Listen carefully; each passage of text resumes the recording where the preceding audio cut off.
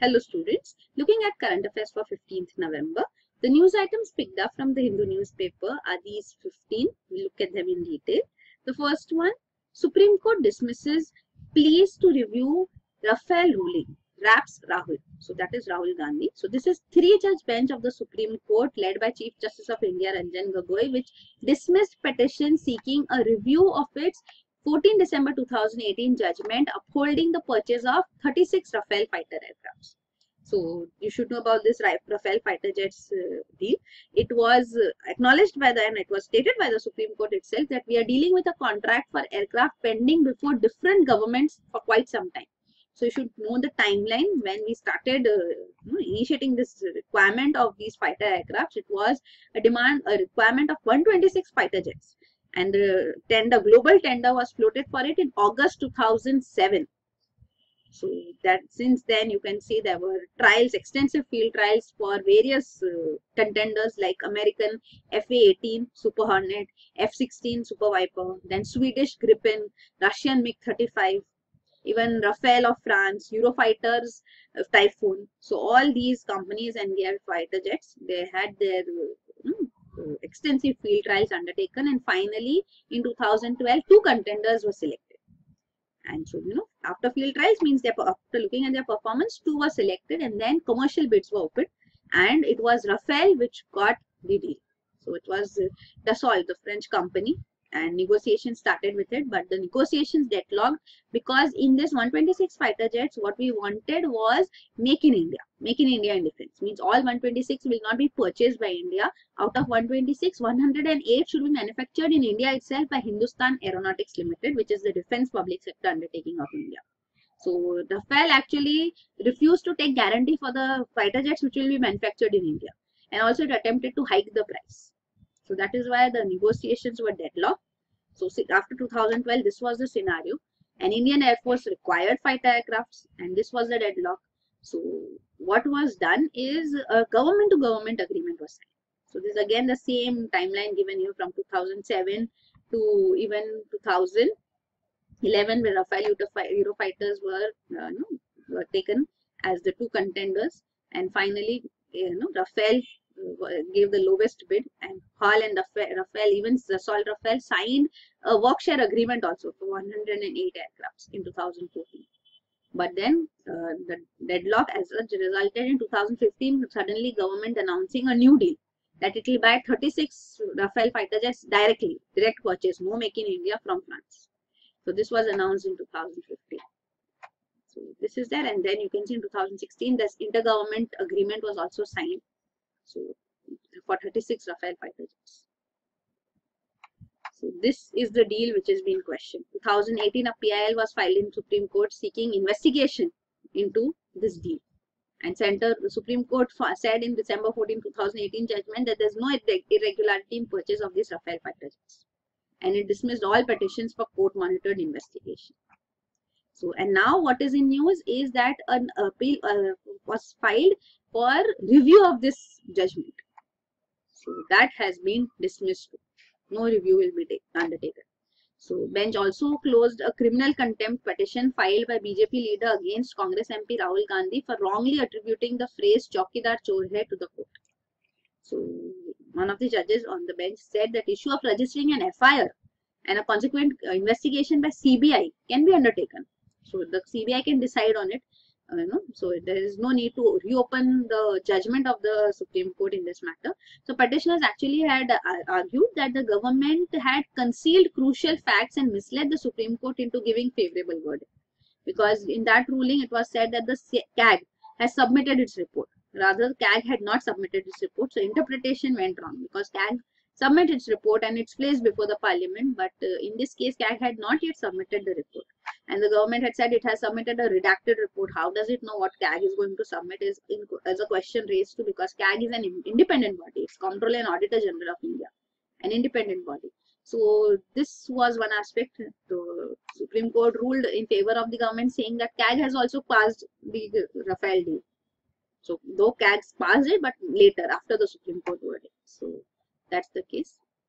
Supreme Court said that if CBI can register a case, it was Justice K.M. Joseph on the 3-judge bench, the 3rd judge on the bench, who said that suggested that CBI should take prior sanction and register an FIR in the case if they found any material in the complaint as such. The Congress and ministers members complaint, if there is any material in it, they can take prior sanction. But then prior sanction which the CBI has to take is from the government.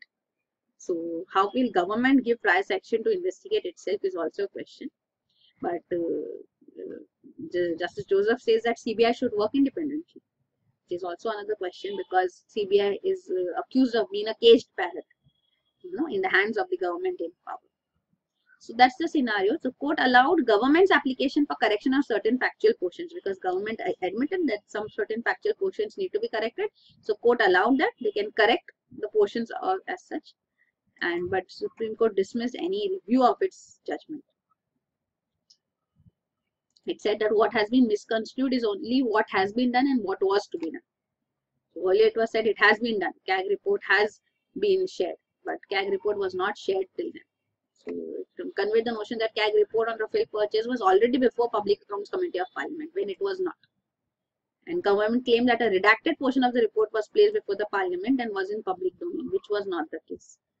So, also the question regarding this is corruption charges, and the allegation is on pricing of the Rafale fighter jets. But Supreme Court says that it was not the function of the court to determine the prices. These are technical matters; they cannot look into it. And if there is any substance to the allegation, then CBI can be approached. So this is what the Supreme Court has said, that we decline to once again embark on an elaborate exercise of analyzing each clause, perusing what may be different opinions, then taking a call where the final decision should or should not have been taken in such a technical matter. So Supreme Court says we are not going to adjudicate in this matter. And they have dismissed the review petition. So this is the whole case of Rafale fighter jets. Also, the controversies regarding the offset clause in this deal, which has been cited, 50% offset clause, and Reliance has been taken as the offset partner. So it was said that former president of France himself had admitted that they were not given any option. It was Rafale. Rafale was suggested to take Reliance as offset partner. So that was a statement given to. The government says that there is nothing mandatory. The Rafale can select its own offset partner. So all these aspects are there. Also, the pricing is much different, but then pricing is different because it is loaded aircraft. So fighter jet loaded with arms equipment. So that's why the price would increase. Then this is CBI can probe Rafale deal. So as we saw, the 3rd judge, Justice K.M. Joseph on the 3-judge bench, in a separate opinion said that CBI can look into the matter with prior sanction from the government. So this, it said, can be undertaken by CBI because under the Lalita Kumari judgment of the Supreme Court, also Supreme Court had held that registration of FIR is mandatory if the information discloses commission of a cognizable offence. So if it's a cognizable offence, FIR should be registered, and if it's not, but there is any substance, then preliminary inquiry can be undertaken. So, and a closure report can be signed. So if preliminary inquiry indicates ends in closing the complaint, there is no substance in the complaint, then closure report has to be given with the reasons why the complaint has been preliminary inquiry has been closed, and the reason should be supplied to the complaint. And it's stated that CBI has to act independently of the government of the day. Government cannot speak on behalf of the CBI. So this is what Justice Joseph says, but that is not what actually happens. So it's a futile exercise because sanctioning authority, as we said, CBI should be sanctioned to undertake investigation. Sanctioning authority is the government itself in anti-corruption case under Section 17A of the Prevention of Corruption Act. So how will it give prior sanction for such allegations of corruption? It would not. So this is there. So this is the entire chronology of events in the contempt case also, because contempt of court case had been initiated against Rahul Gandhi, which now has been quashed. So Supreme Court had held Chowkidar is a thief. This is what Rahul Gandhi had said, but that is not what the Supreme Court said. So that case has also now been closed, but closed the contempt proceedings, but it has rebuked Mr. Gandhi. Rahul Gandhi had also apologized to the court for this. And this is regarding the Lalita Kumari case, in which CBI has to act independently, how an FIR has to be registered if there is a cognizable offence, and if it is not, then preliminary inquiry must be done to verify if the offence is cognizable. So that whole thing was this Lalita Kumari case of 2008, two-judge bench of the Supreme Court. Then next is Rahul renews demand for JPC investigation. So again, this third news related to Rafale deal only. So former Congress President Rahul Gandhi has said that a separate opinion of the Supreme Court Judge Justice K.M. Joseph in Rafale case has opened a door for an investigation into Rafale fighter aircraft deal, and he demanded a joint parliamentary committee to investigate. But again, who will set up the joint parliamentary committee is the government in power. It has the say. So again, BJP would not do that. So that's the whole thing. So government should carry, the Congress chief spokesperson dared the government to carry out an open investigation. Then next is Sabrimala case, larger bench to decide role of courts in religion. So this is regarding Sabrimala case. So just as we saw above about the Rafale deal, a review petition has been filed in that for the Supreme Court to review its judgment. A review petition has also been filed in the Sabrimala case. You should know about this case. The Sabrimala ruling of the Supreme Court came on September 28, 2018, in which Supreme Court upheld the right of women aged between 10 and 50 to enter and worship the Sabrimala temple in Kerala, where they were not allowed to enter. So this women in age 10 to 50 are considered in fertile age group. So they menstruate, and menstruating women were not allowed to enter the sanctum sanctorum. So the Supreme Court ruling actually allowed women of irrespective of the age group, all women, and they can enter the sanctum sanctorum and pray. So this was the ruling. So now a review petition has been filed. Writ petitions have been filed in the Supreme Court. So 5-judge bench of the Supreme Court led by CJI is hearing this matter, but it has kept this review petition in abeyance. Means it has kept it in pending till a larger bench of 7 judges delivers an authoritative pronouncement on exact role of non-epistolary court, means non-religious court. What role can it play in deciding whether a particular practice is essential or integral to religion or not? So a larger bench will first look into this general question of whether what role can court play, and then Sabrimala review will be undertaken. So it has framed a series of questions for the larger bench, and these are, you can see these 3 specifically mentioned here. So these are whether a court can probe if a practice is essential to a religion or not, or should this question be left to the respective religious heads. So of course, religious heads, they would say every practice of the religion is essential.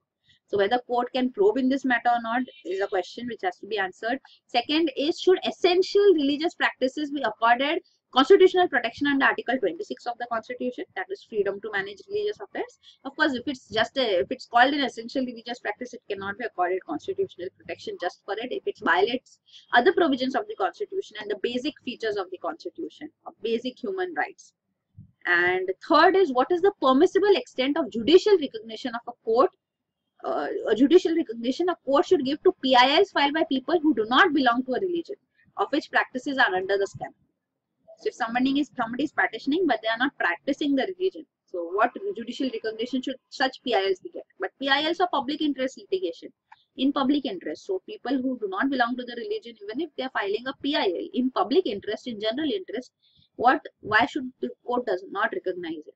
So these are the kind of questions, these 3 questions which have been put forth before a larger bench, and then once a larger bench answers them, then rules on them, then Supreme Court will hear the Sabrimala review. So even today's editorial says in the Hindu that Supreme Court should not have taken this route. This is a general question because Supreme Court says such questions on religious practices is coming from all religions, from Christianity, from Jainism, from Islam, or Muslims, even Muslims entry in Dargah, etc. So it wants a general ruling coming first and then Sabrimala review being undertaken. But then Sabrimala review is for reversing the Supreme Court judgment, and there is no way that this judgment should be reversed. So it could have dismissed this review petition too, but Supreme Court has not done that. But though there is no stay also, means the earlier ruling of Supreme Court continues, and women are allowed entry into Sabrimala temple presently, though there is stiff opposition on the ground. So Justice Rohinton F. Nariman and D.Y. Chandrachud, 2 judges of the bench, joined to deliver a stinging dissent also in this matter. they dismiss the majority decision of reference to a larger bench. There is no need. So they were part of this constitution bench also that delivered the original judgment of the Supreme Court in September 2018. Justice Nariman wrote a dissent saying that the constitution bench was the last word on the interpretation of the constitution, 5-judge constitution bench. And once the constitution bench laid down a law, both legislature and executive are bound to comply it. They should not look into what is the ground scenario, and so it's sad spectacle of unarmed women being, who are exercising their fundamental right to worship being thwarted in this exercise. So this is the case. This has raised grave issues of gender bias on account of physiological or biological functions common to all women. So Justice Indu Malhotra on the 5-judge bench also, she was the lone dissenting judge in 2018 judgment of the Supreme Court in Sabrimala case, had talked about threats of PILs being used by third parties to tinker with religious beliefs. But this is unfounded because they have vested interests. If they come to the court, also court has the power to turn them down. So such PILs, even if they come up, there is no harm. Supreme Court has the discretion to dismiss those PILs. So this is the case presently. Even the present editorial speaks of how religious practice of genital mutilation is also being clubbed together in this case, which is completely against human rights and should be forthwith, female genital mutilation should be forthwith dismissed. It cannot be allowed as an essential religious practice too, but that's what the Supreme Court is doing now, putting it on a larger bench which will answer the questions, and it is phrasing questions in such a way that court can it interfere in religion. So that is there. Also, the fundamental right to religion under the Constitution is not an absolute right. There are restrictions on it too. So that is there.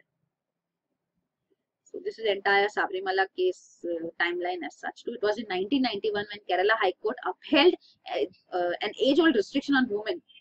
So women restriction was upheld by Kerala High Court in 1991. Then in 2006, this case came forth. So when women entry signs were found, so this case came in 2008. A PIL was filed by Kerala, then government of Kerala, questioning the ban of entry of women in Sabrimala. And on this ruling came, you can see in 2018 when Supreme Court allowed entry of women into Sabrimala. So this was the ruling, and this was a dissenting judge, Justice Indu Malhotra. Then next is man faces life term for bomb hoax call. So NIA, National Investigation Agency, has registered a case under the stringent Anti-Hijacking Act of 2016 against 28-year-old man who allegedly made a hoax call to Delhi airport in August 2019 to stop his wife from leaving the country for work. He claimed in the call that she was a suicide bomber. So this is second such case being investigated by NIA under Anti-Hijacking Act of 2006, which prescribes life imprisonment for making false calls of bomb threats. So other case, for this August case was in June 2019, when Special NIA Court in Ahmedabad sentenced a businessman to life term and imposed a fine of 5 crores for placing a hoax hijack note on Jet Airways plane in October 2017. So this is the stringent Anti-Hijacking Act of 2016. So there also he had committed this crime, forced Jet to shut its Delhi operations so that his girlfriend who worked in airlines in Delhi office would come to Mumbai. So this Anti-Hijacking Act of 2016 has replaced the earlier act, which was of 1982. Then next is ED arrest former Ranpaxi promoter. So Enforcement Directorate, which looks into money laundering cases too, it has arrested former Ranpaxi promoter Malvinder Singh and then chairman cum managing director of Religare Enterprises Limited, Sunil Godwani. So they are arrested in money laundering case. So you should know that Religare Enterprises Limited, this is the entity, and RFL, which is Religare Finvest Limited, was a subsidiary of REL. So what the two are accused of is that they have already been arrested in October 2019 by Economic Offences Wing of Delhi Police. So they have the allegation against them, along with 3 others, is that they diverted funds from RFL and losses to a tune of rupees 2,397 crore were incurred. So RFL is subsidiary of REL only. So the accused They were accused of putting RFL in poor financial condition by disbursing loans to firms controlled by them which had no financial standing, and they willfully defaulted on repayments. So RFL had the money. This money was loaned out to other companies associated with these brothers, Malvinder Singh, and then they were not paying back to RFL. So this willful default took place. So in this money laundering case, they have been arrested. Then next is India's request for Facebook users data rising sharply. So Indian government's request for user data from Facebook has increased nearly 37% in the first half of 2019. And total queries are at 22,684 queries, which is second highest globally, just after US. US government had 50,714 requests to Facebook for data of users. So this is transparency report of Facebook itself. It said that for Indian government, it has produced some data in 54% of the cases. So this is Jan to June 2019 report. Facebook also talked of internet disruptions, 17 internet disruptions in around 17 countries, and India topped this list also with 40 internet disruptions. So this is the data. How Indian government has been making requests, increasing number of requests coming from Indian government for data of users. So first comes USA, then India, then UK and Germany.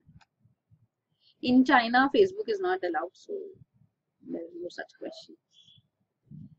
Then next is AAP's donations nearly doubled in 2018-19, says poll panel report. So Election Commission report says that in run-up to 2019 Lok Sabha elections, Aam Aadmi Party income from donations nearly doubled. So from 10.61 crores, it became 19.17 crores.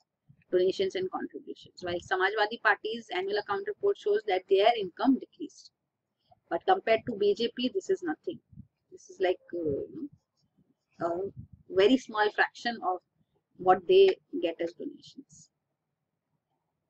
Then next is NGT panel to hold meet on solid waste management. So National Green Tribunal has given orders, and the first meeting of NGT appointed committee on municipal solid waste management will now be held on November 19. So this committee comprises of representatives from Niti Aayog, Ministry of Urban and Housing Affairs, Ministry of Jal Shakti, Ministry of National Mission for Clean Ganga, Ministry of Environment, Forests and Climate Change, and even Central Pollution Control Board chairman. So this committee, NGT appointed committee, will look into municipal solid waste management, because according to data provided by Central Pollution Control Board, there are more than 4,000 legacy waste dump sites across the country that require remediation under the relevant solid waste management rules. So this will unlock the land occupied by such waste sites, and which are urgently required to be looked into. There is a need to set up integrated waste management and processing facilities, or they can be used for afforestation, green belts, biodiversity parks, or even buffer zones as such, in accordance with environmental laws. Even if necessary, the committee says that a part of the bench, or the NGT bench says that part of the land could be monetized if the state government so allows. So this is what is being stated. Solid waste management is an important issue. We should know the amount of waste we generate. So one is municipal solid waste. There's also other forms of waste like electronic waste, e-waste, plastic waste, medical waste. So amount generated is shown here in India. And there are solid waste management rules. Even segregation of waste at source is most important point. So there are 3 bins you can see shown here. Green bin is for organic waste, food residue. Red bin is for toilet waste like diapers, etc. And blue bin is for dry waste.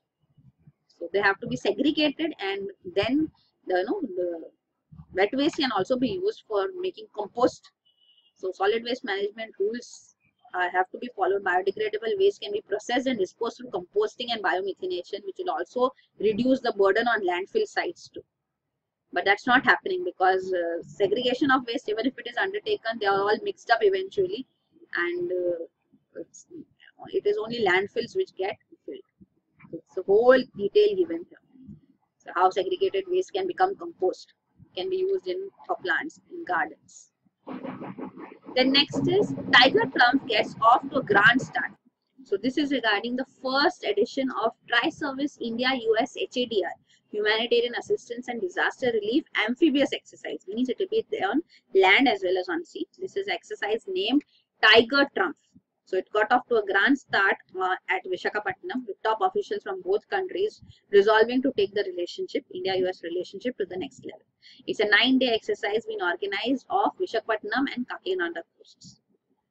So this is the east coast of India. Then next is, India is home to 77 million diabetics. So it is said 1 in 6 people with diabetes in the world is from India. So India is among the top 10 countries for people with diabetes. So it comes at number 2 in terms of number of people, which is estimated to be 77 million. China leads the list with 116 million diabetics. So this is the 9th edition of International Diabetics Foundation Diabetes Atlas, which offers projections that continue to put India at the second slot up to 2045. So what is required? It is said that the health delivery system in India is modeled for acute care rather than for chronic care. So focus should be on prevention. So this requires cooperation from several quarters, including medical education, health awareness in schools, urban planning, etc.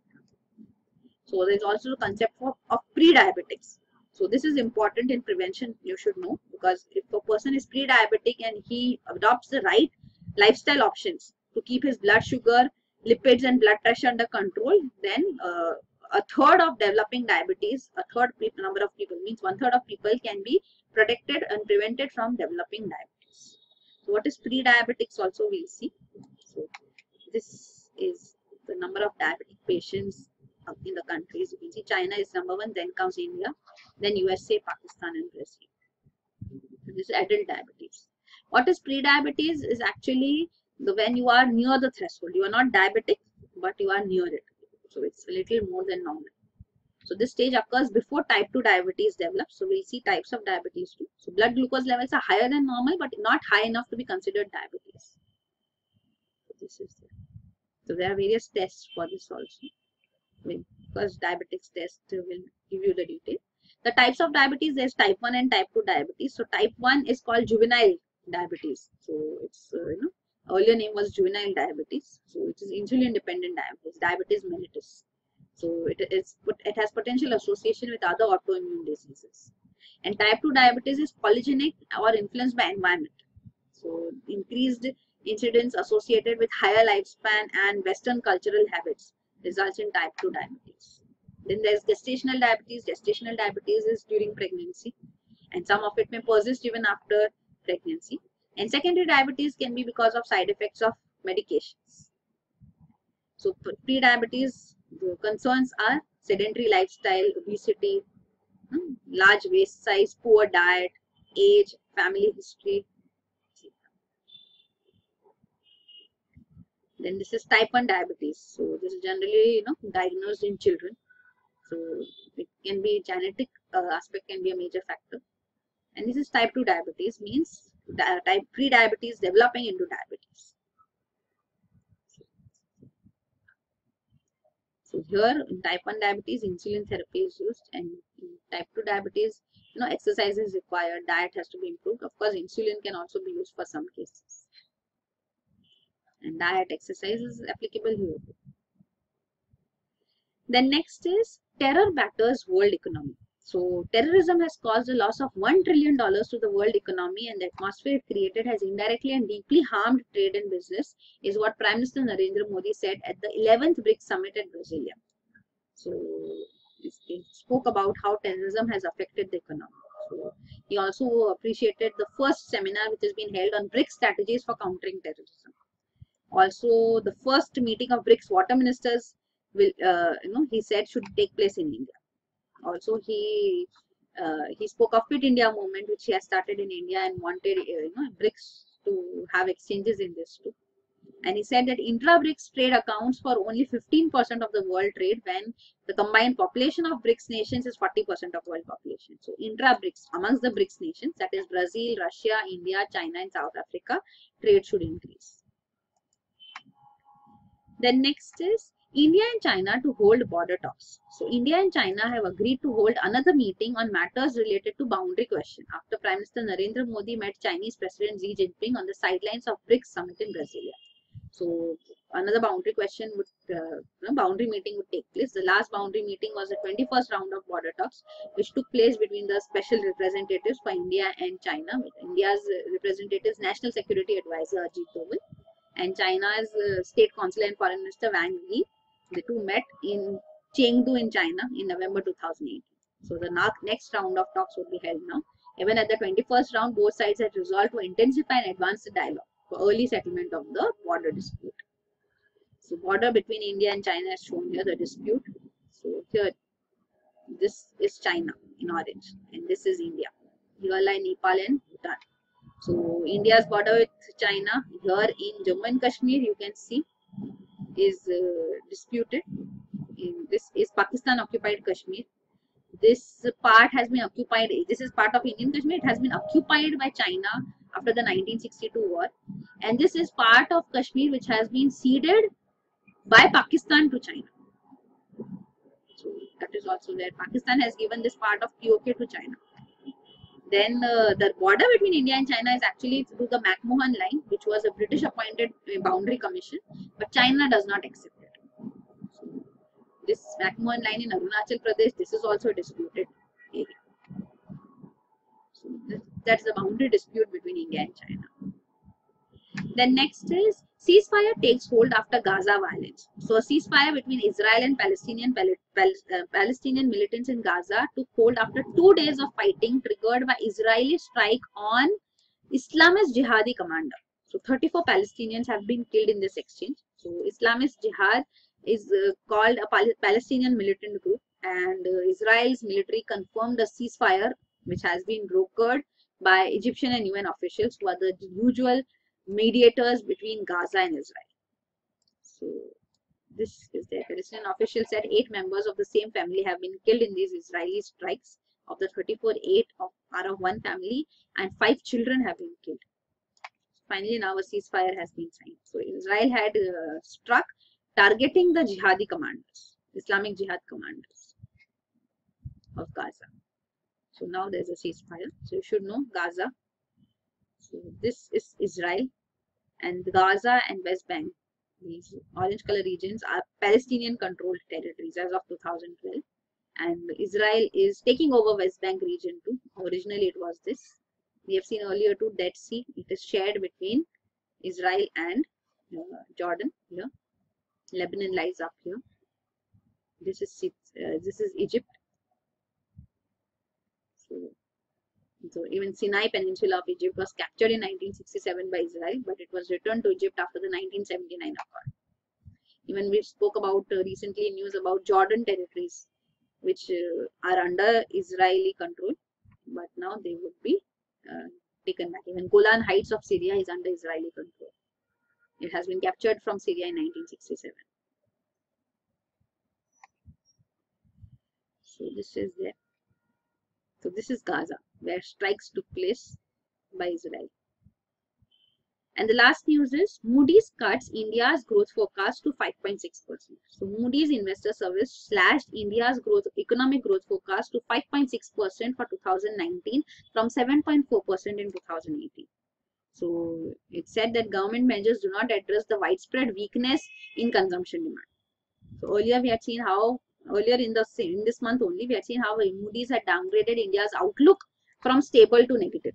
So outlook is negative, and now the forecast has also been brought down. In October 2019, India's economic growth forecast for 2019-20 was brought down from 6.2 to 5.8. And now next month in November, it has brought down from 5.8 to 5.6. So this is it. So here is the downgrade in the forecast shown for 2019 and 2020 for India. So these are growth projections, what it forecasts. So these are the news items.